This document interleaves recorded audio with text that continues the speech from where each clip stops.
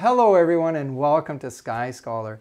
Today I wanted to present a very short video dealing with the temperature distribution in the sun.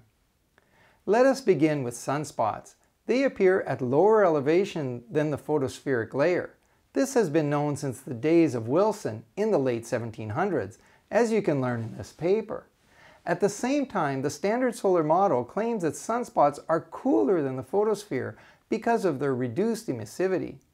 Therefore, it is natural to hypothesize that the interior of the sun might be cooler than the photosphere. Yet in the standard model, the interior of the sun is hotter than the photosphere. It is a quandary, therefore, that the astronomers try to maintain that sunspots have a lower temperature. But what about the solar interior?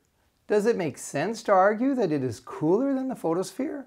Clearly the answer is no, and for two reasons. First, that sunspots have a lower emissivity is unlikely to be linked to temperature, but rather should be a manifestation of their underlying structure.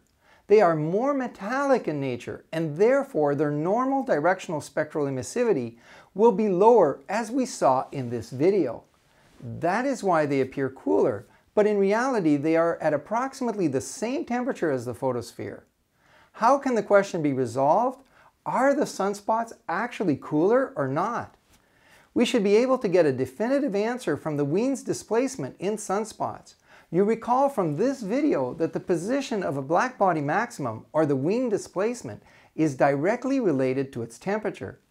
However, over the past 20 years, I have never been able to locate a thermal spectrum of sunspots, let alone one which provides a reduced frequency for the Wien's maximum. It is likely that such a spectrum does not exist. Sunspots should be characterized by the same temperature as the photosphere.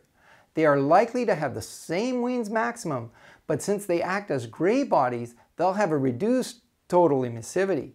That would account for everything and explain why sunspots appear cooler than the photosphere when in fact they are not.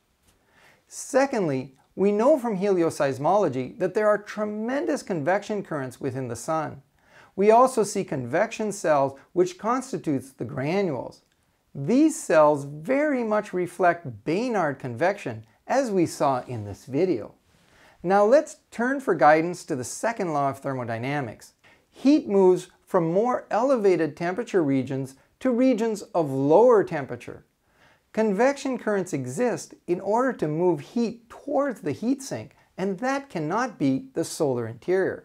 As a result, the fact that the sun has convection currents is telling us that its interior must be hotter than the photosphere. Convection is bringing up heat from the interior, and that heat gets dissipated at the level of the photosphere through thermal emission. Outer space, not the solar interior, becomes the heat sink.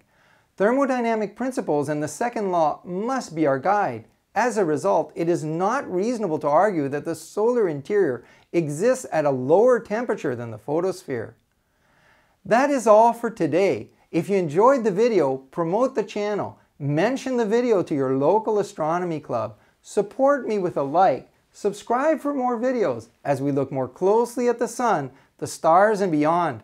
Comments are always welcome down below, and I'll see you soon on our next video.